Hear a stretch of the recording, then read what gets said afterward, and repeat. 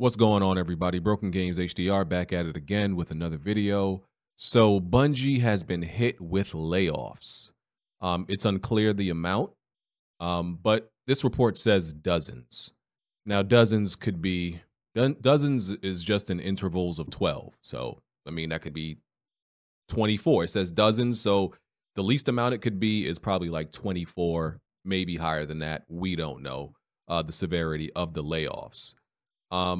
Now, listen, I don't want to be a cold-hearted bastard, right? I don't want to be that guy, but I do think I'm cynical, but I'm realistic. I don't think most people care when people get laid off, right? And there's been a lot of layoffs this year. There's been it's been an amazing year for gaming. That layoffs don't change that. Like, two things can be true at once. People getting laid off sucks, and this is one of the greatest years in gaming ever. It's kind of similar to, listen, the pandemic was a terrible time because a lot of people got sick and died, but the pandemic was kind of lit for a lot of people. I'm just keeping it real. A lot of people feel that way. There were a lot of like positive and beneficial things that came out of COVID and the pandemic. I mean, that's just fact, right? Once again, things are not mutually exclusive. Two things can be true at once.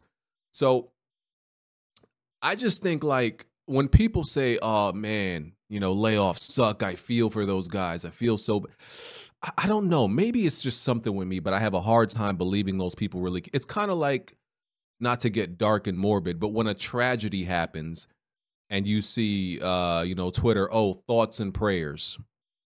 Them thoughts and they say thoughts and prayers, and then they go on about their day and don't really do anything about it, don't really care. It's kind of like, I guess there's levels to caring about things. And when people say they care about gaming developers getting laid off, I think they care I think they care to the bare minimum. I don't think like they're really hurting or they're really bothered by this stuff. It's the bare minimum type of caring. It's the low tier type of caring. Like I said, it's the same thing when something horrible happens and we learn about it. Oh, thoughts and prayers. People move on about their day, and they don't really mean much by thoughts and prayers. That's how I really think people feel. Like I said, I think maybe I'm the pessimist. I'm skeptical. I'm all of that about these type of things. And maybe I'm projecting because I'm a cold-hearted bastard. I don't think I am, but maybe I am, and I'm projecting that's how most people feel, and maybe most people don't feel like that. Who knows? But that's what I think. Of course, I don't wish layoffs on anybody. And by the way, I'm somebody who's been laid off before. So I'm not, and I've never told nobody that, because most of the things that happen in my life, I don't cry about it when it happens. I do something about it. So when I got laid off, right, and granted, I did have they did kind of give us like, hey, a 3-month warning. It was like 2 months warning. This team possibly could be laid off. And I didn't cry about it. I'm like, okay, cool. I'm gonna start looking. And with my resume, and I was very confident in my resume that I built up over like a decade.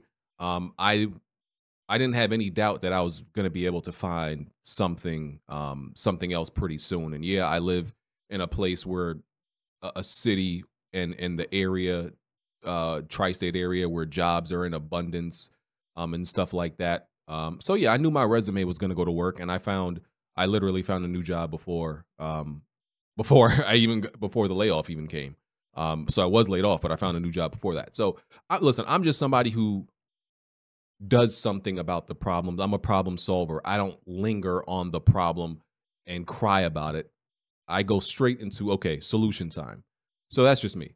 But getting back to this, some of the stuff they say in the article, and did not clarify the scope of the layoffs. Dozens of ex-Bungie employees have since posted on social media, just call it Twitter, bro, and LinkedIn, to share the news that they have been laid off by the impact. The layoffs appear to be spread across Bungie. So here's the interesting part.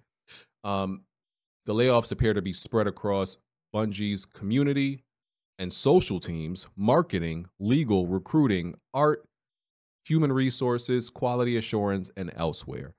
To me, not that this makes it any better, but it seems like they laid off any non essential staff that wasn't absolutely needed for the development of video games. So, Final Shape has been delayed from February 2024 to June 2024, and Marathon, that's supposed to be their new extraction shooter games as a service, has been delayed from 2024 to 2025.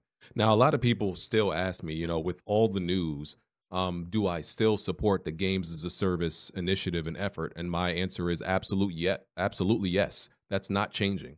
I'm telling you, nothing is going to change my my support and my position on games as a service. Once again, because I've said this before, not because I'm pro games as a service, I'm pro multiplayer. And the only way to get multiplayer games nowadays is through games as a service because that's the de facto model. They are not making multiplayer games that are not games as a service. That's the only way to get them now. So my support will never change for that. They're going through growing pains and a lot of issues. I'm gonna be real. I don't care. Figure it out. Figure it out. Listen, I've seen developers and studios, all the different, not only PlayStation, navigate through harder and more challenging things. So that's why I just refuse to believe that this is the challenge that they can't figure out, given how talented they claim they are, the industry claims they are, all you fans claim they are. Listen, if they that talented, they'll figure it out. I think they've made harder pivots in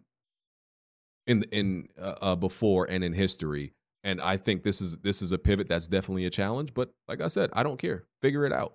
That's their job to figure out, okay, how do we do this? It might be their job to figure out, okay, do we need to lessen the scope of these games as a service? What, do we need better better staff? Whatever it is, that's not my job to figure out. I'm the consumer. I just want the product. So figure it out. Do I also still want the single player games? Of course, but no, my stance on games as a service multiplayer will never change. I want them. So that's never going to change. Am I interested in Marathon specifically? No, because I haven't really been shown anything.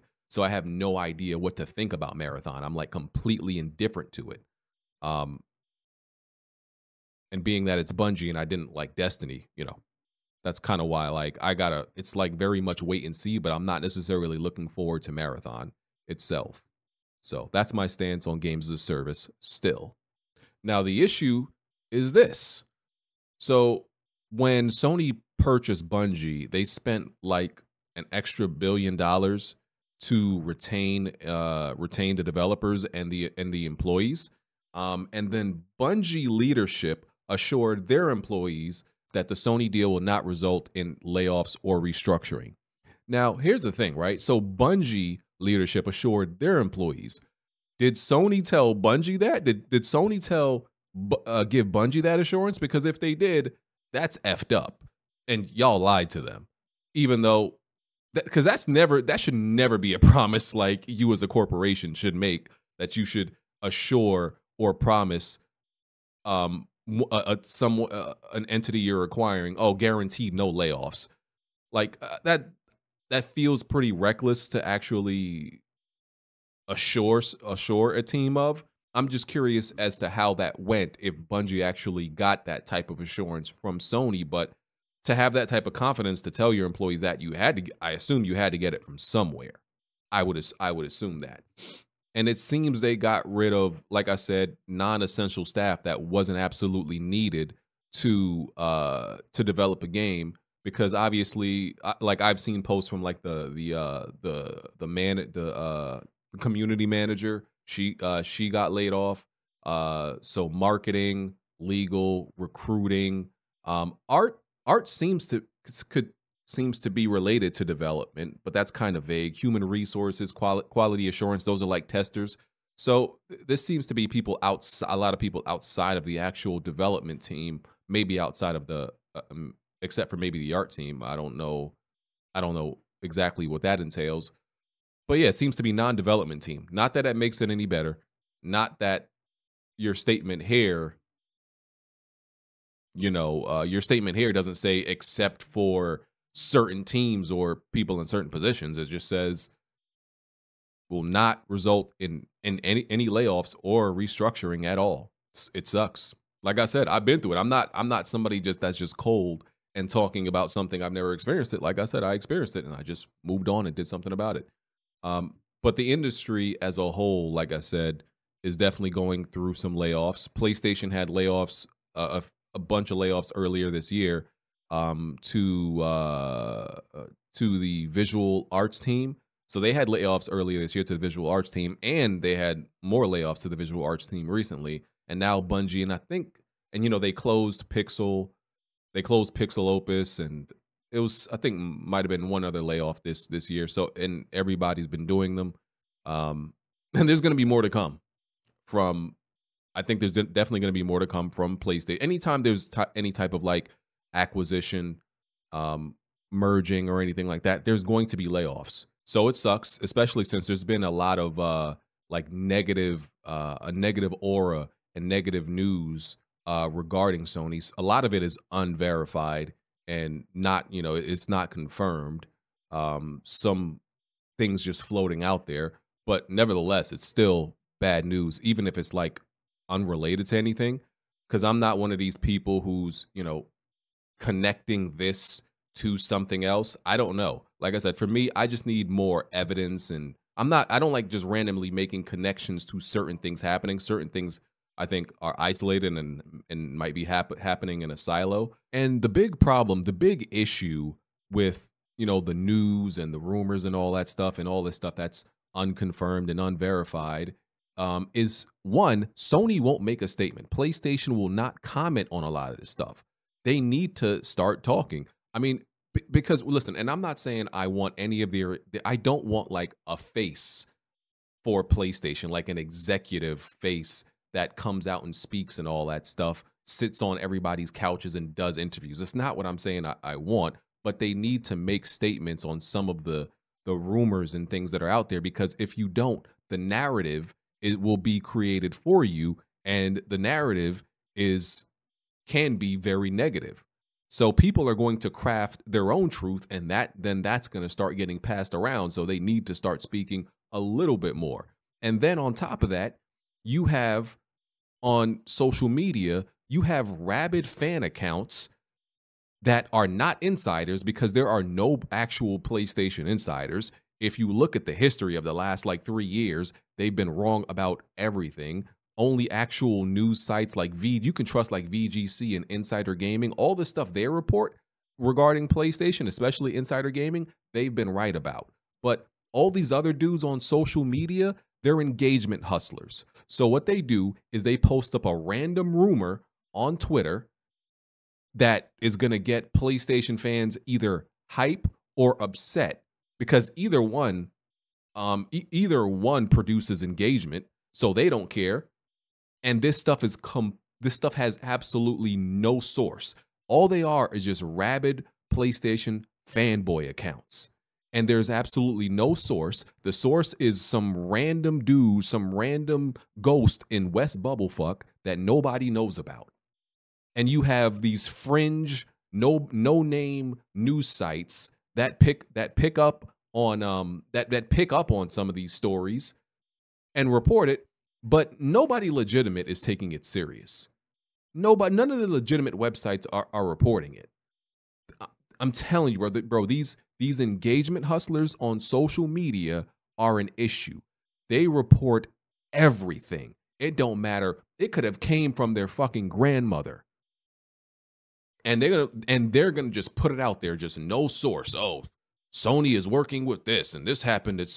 Where's your source, bro? Like, we're at a place where people are just willing to accept any type. Are y'all that desperate and bad? Are y'all willing to accept anything without a rumor? I mean, without a source? Now, when I see something out there, like, I try to go piece it together, right? See who the source is. See if anybody else is reporting it. just see where it stemmed from. Like I would like to say I do a little bit. I'm not a journalist, but I do a little bit of journalistic investigation. These dudes just be seeing something on Twitter. Oh, word, truth. Source, I made it up. Never happened. Fiction. Like, bro, y'all gotta stop this nonsense. That's Sony needs to speak so they can so all these engagement farmers on Twitter can lose their engagement job and be shut down because they are the worst. They are just propagating more unverified rumors, shit that's completely false, whether it be positive or negative. I'm talking about either way. Either way, I don't like all this false shit out there. It's crazy what they're doing. So Sony needs to speak up, bro, and make more statements. So literally, as I recorded, rendered, and was uploading this video to YouTube, I go on Twitter and see an update, new information regarding the Bungie layoffs. So I'm not going to edit anything I've already said. I'm just going to stitch this in towards the end. So this comes from Paul Tassi. So it says the layoff decision came directly from Bungie management and leadership, not Sony. This is not about Sony replacing Bungie employees with their own people. Many employee benefits, not health insurance, only last until the end of the month if you're let go. Laying people off on the 30th means a single additional day of coverage. Many employees had unvested shares as a result of the Sony purchase. These shares would be received based on staying with the company for a certain number of years following the sale.